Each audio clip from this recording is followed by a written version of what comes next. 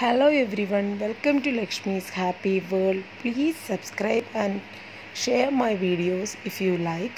ഇന്നത്തെ നമ്മുടെ recipe raw banana തോരൻ. ഇത് നമ്മുടെ നോർമൽ ഏത്തപ്പഴമല്ല, നമ്മൾ കറി വെക്കാനൊക്കെ യൂസ് ചെയ്യുന്ന അവിയലൊക്കെ വയ്ക്കുന്ന കായാണ്.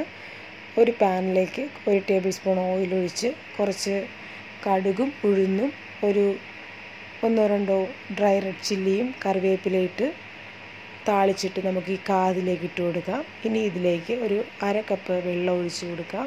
ആവശ്യത്തിന് ഉപ്പും ഇട്ട് ഇത് മൂടി വെച്ച് വേവിച്ചെടുക്കണം. ഈ കാ നമ്മൾ അരിഞ്ഞ് കുറച്ച് നേരം വെള്ളത്തിലിട്ട് വയ്ക്കുമ്പോൾ ഇതിൽ കറയൊക്കെ ഉണ്ടെങ്കിൽ അങ്ങ് പോയി കിട്ടും.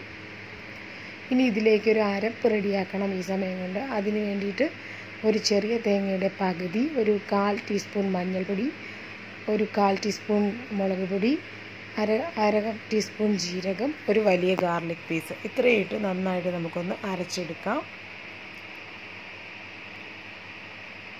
ഇതിപ്പോൾ നന്നായിട്ട് കുക്കായി വന്നിട്ടുണ്ട്. ഇനി നമുക്ക് ഈ മിക്സ്ചർ ഇതിലേക്ക് ചേർത്ത് ഇളക്കി 1-2 മിനിറ്റ് ഒന്ന് മൂടി വെച്ചിട്ട് വേവിച്ചെടുക്കാം അരപ്പൊന്ന്.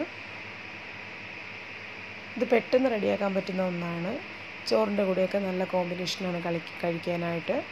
ഇതിപ്പോൾ സെർവ് ചെയ്യാനായിട്ട് റെഡി ആയിട്ടുണ്ട്. എല്ലാവരും ട്രൈ ചെയ്ത് നോക്കണം.